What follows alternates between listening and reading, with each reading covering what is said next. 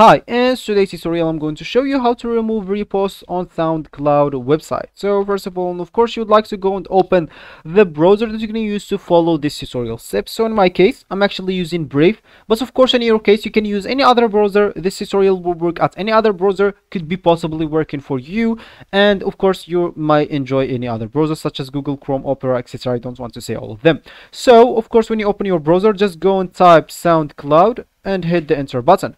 This will actually take you into this page, so you'll need just to click at the first link or the first website.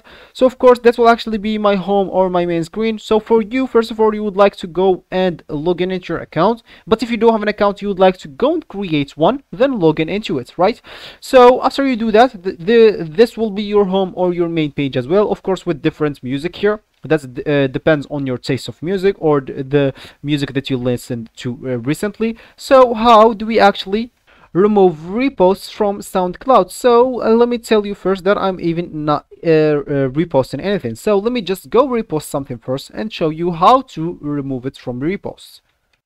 So let's first of all just go to any music we would like to repost. So let's use an example of this music. Let's just a glimmer of light. So let's just click on that.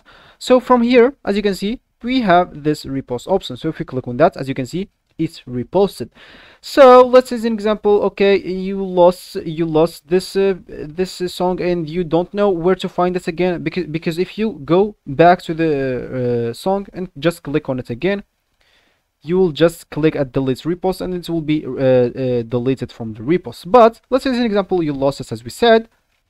So all you need to do, just go to your account here, click on it, and then click add profile.